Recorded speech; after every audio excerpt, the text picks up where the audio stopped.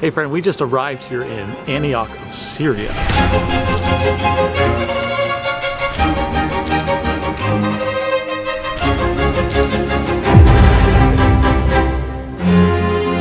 So we had talked about where we originally were in Istanbul, the 7 churches. They made our way all the way over to Tarsus, and then now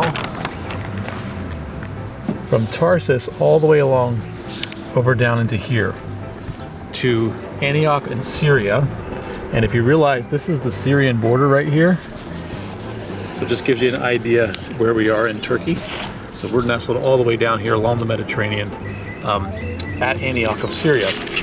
Now, there's not much here that deals with the time of Paul, but we do have a couple things that we're able to look at. But behind me you can see the city, the modern day city.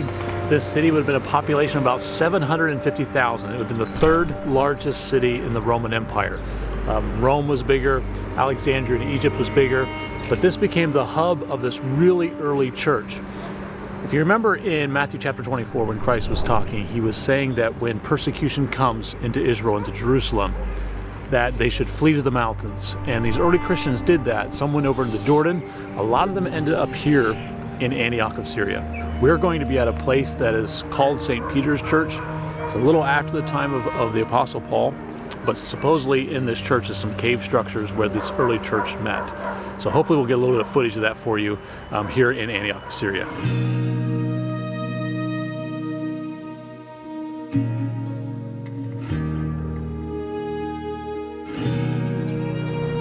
What's amazing about this place is inside of there is just a cave structure, but most likely, from what they can tell, is it was tying early Christianity to a place where they were meeting.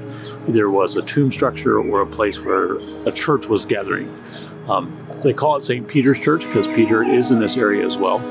And I find that interesting because the story with that early church is the discussions between Peter and Paul on what's the admission standards, or what's do you have to do to become a Gentile believer in Christ. With circumcision, you have to obey kosher laws, and that discussion was happening. From here, Paul goes down to the Jerusalem Council, to discuss those very issues. And it talks about in Acts as when they received that letter from the Jerusalem Council, their heart was filled with joy because they realized that Gentiles could become believers in Christ. And this area is where they're first called Christians, and this is the main hub that then explodes across the Roman Empire and changes the world. And it's exciting to be able to stand here. Not a lot of groups or tourism gets into this area just because of where it is along the Syrian border, but I think this is a grave structure.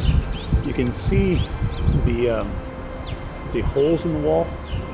That's very, very similar to a lot of the graves you see in Israel, a lot of that ancient Roman period of where they would just get a hole in rock and place ossuaries in there in a place of burial.